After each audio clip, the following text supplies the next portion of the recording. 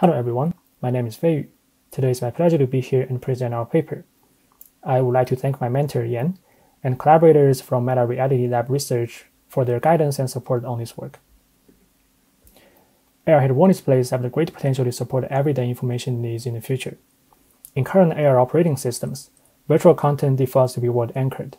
They stay at a fixed location until being manually moved by the users. Such setup offers limited mobility to the AR content. User often loses complete access of their virtual applications after moving to a new space. There are three common solutions to transition the AR UI applications. Tag-along, in which virtual content loosely stay in the user's field of view and follow them around. Drag and drop, in which users manually grab and move the virtual content to a new location. And reinstantiate, in which users reopen and place the target app at a new space via a menu. There are obvious limitations to these methods.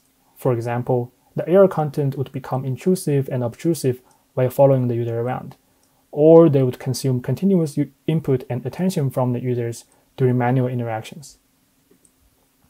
Inspired by current mobile phone interfaces, a better solution could be that we offload different levels of user control to the system.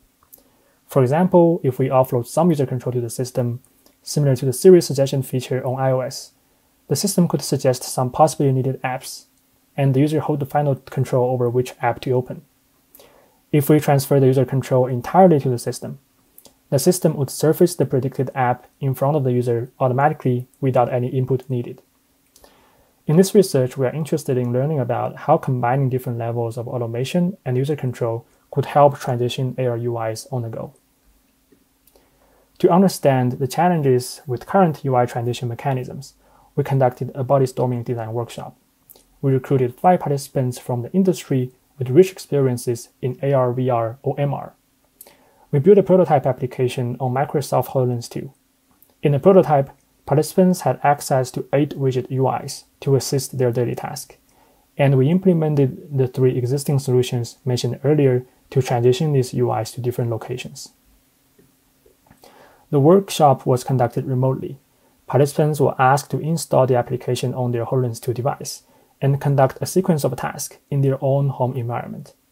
The tasks required them to move between 3 indoor spaces: the home office, the kitchen, and the living room. In each space, they needed access to at least one AR widget UI to assist their real-world tasks. Participants were asked to identify pain points during the tasks and brainstorm about potential solutions to these challenges in an online co-design workshop. Our results highlighted 3 common challenges. First, placements of the widget UIs. Participants complained that the placements and organization took a lot of unnecessary effort. Second, awareness and recall. Participants mentioned that they often forgot why and where an app was placed beforehand. And last, high-effort acquisition, in which participants wished they did not have to reopen an app manually just to look at some simple information. In the design workshop later, 3 solutions stood out and received the most votes from the workshop participants, which are wrist-based glanceable UIs, snap to planes or objects, and everything in the right place at the right time. After figuring out the major challenges and potential solutions, in a second study, we developed 3 interfaces to help transition AR UIs with different levels of automation and controllability. Due to the pandemic and to avoid unstable multi-room tracking with current AR systems, we developed a VR simulated AR environment for evaluation. The environment included 3 rooms: a home office, a kitchen, and a living room. Participants could move between these rooms by touching a button on the virtual door. So we were able to reuse the same working area in the physical world to simulate the transition procedure and interaction in different spaces in the virtual environment. In this task, participants were asked to imagine that they were the owner of this virtual home. They interact with various objects in daily tasks, while wanting to know some information in the AR application. For example, they want to know what to pick up next for a recipe after opening up the fridge. Thus, a multiple choice question pops out near the object, simulating their thoughts of mind. And participants had to check an AR app to answer the question as fast as possible while prioritizing accuracy. As shown in the video on the right, in a single trial, participants follow the virtual instruction board, go to a different room, use the object, and access the AR widget to answer the question popped out in front of them. Inspired by the solution in the design workshop, we developed 3 interfaces with different levels of automation and controllability. First, wrist pack, in which after users enter a new space, all AR apps would be attached to the user's wrist automatically. Users could open an app by grabbing it out of their wrist. The second solution was called semi-auto. In this condition, the system would suggest 3 most relevant apps on the user's wrist when the question was asked, and the user could pick which app and when to place it. And the third solution was called fully auto.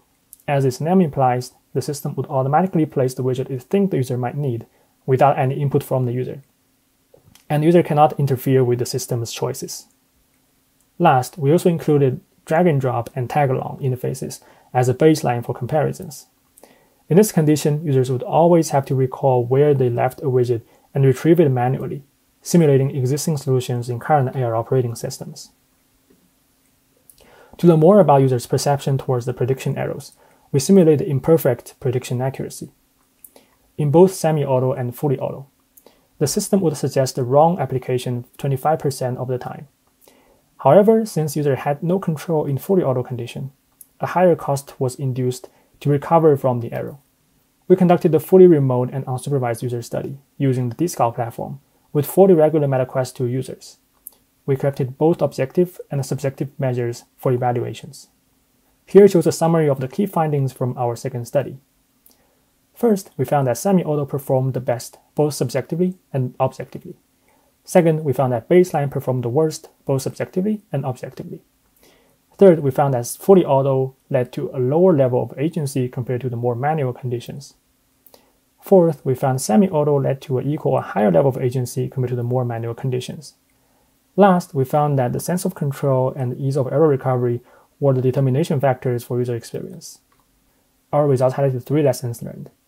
First, current solutions are not good enough to transition AR UIs, and we need to develop ultra-low friction interfaces on the go when users have limited cognitive bandwidth available.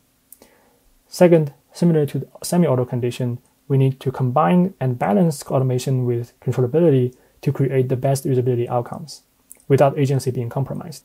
And last, we need to research ways of failing gracefully with backup plans to enable users to recover from the prediction errors. That's the end of the presentation. Thank you for listening. Please refer to our paper for more details.